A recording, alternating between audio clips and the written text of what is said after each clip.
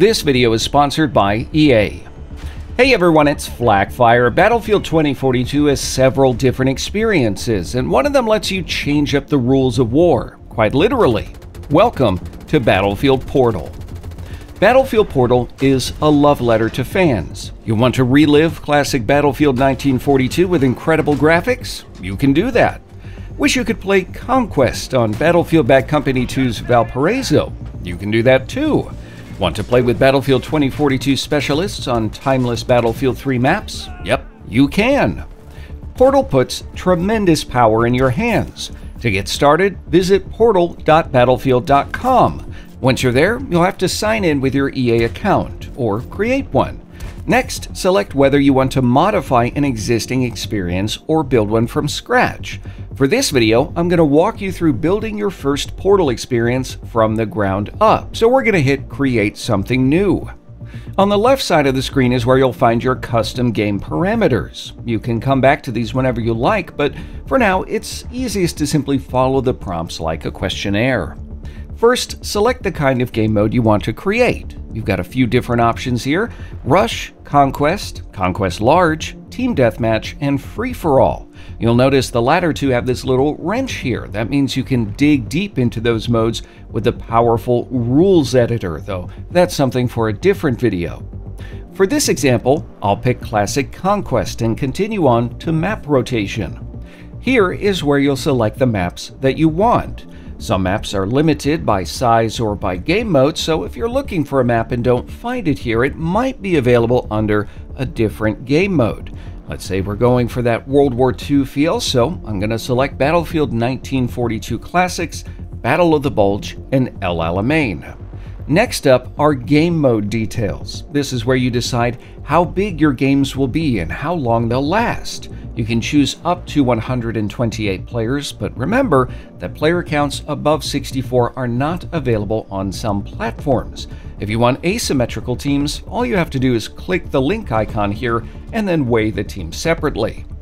For our example on Conquest, game time sets the maximum runtime for the game, while reinforcement multiplier sets the number of tickets.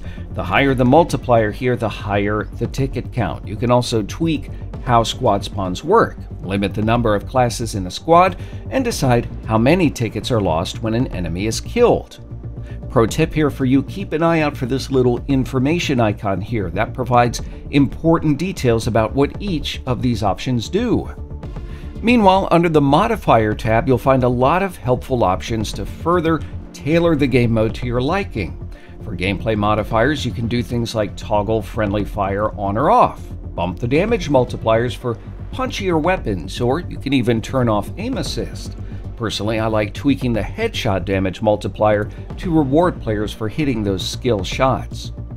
Under the Soldier tab, you'll find movement modifiers. For example, you can turn off sprint or slide, or even disable proning for a more classic Battlefield experience. This is also where you can change the amount of health that soldiers have and how fast it regenerates. For vehicles, you can choose how a vehicle spawns, as well as how quickly a vehicle becomes available after it's destroyed. Similarly, you can set health and regen values and even decide whether or not players can exit vehicles. The User Interface tab gives you control over the information that players have available. You can do things like turn off the compass and minimap to test player situational awareness, or you can drop the HUD entirely, forcing players to survive just by their wits alone. The next tab is particularly important. That's your AI tab. This lets you tweak the settings around Battlefield Portal's AI players. This includes setting the number of AI players, which is capped at 60, as well as the type. PvE AI cannot be replaced by real players, while PvP AI are used to backfill servers and will be replaced as real players join your server. The latter are a great tool when it comes to getting servers off the ground, and I can highly recommend them if you're building a mode you want others to play. You'll notice you can also set AI difficulty, and honestly, I would not underestimate them. Even on beginner, you'll find yourself challenged more often than you might think.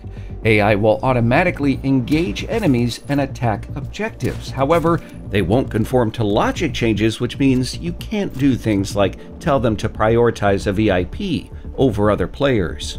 Lastly, you get to choose your teams. At its most basic, you can simply select teams from a particular battlefield era, mix and match, or you can of course just leave them at the map defaults. I'll dig into restrictions and the rules editor a bit more into a future video, but for right now, let's save your brand new game mode. Choose a name for your game mode and write a brief description for players. If Portal says it's a valid experience, you're good to go. Hit save and you'll find your custom game mode in the Battlefield portal, provided you've linked your accounts. You can also share your newly minted mode with everyone using its unique Portal experience code. And to host a game with this code, visit the Host tab inside a Battlefield portal. Finally, if you want to delete a mode you've created in Battlefield Portal, select the dots next to the Show Code button under Manage Your Experience. Here, you can duplicate the mode or delete it entirely. Hopefully, this gives you a great grasp of how the basics work inside a Battlefield portal. To get started building your own experience, visit portal.battlefield.com. Battlefield Portal is included with Battlefield 2042. As always, thanks for watching.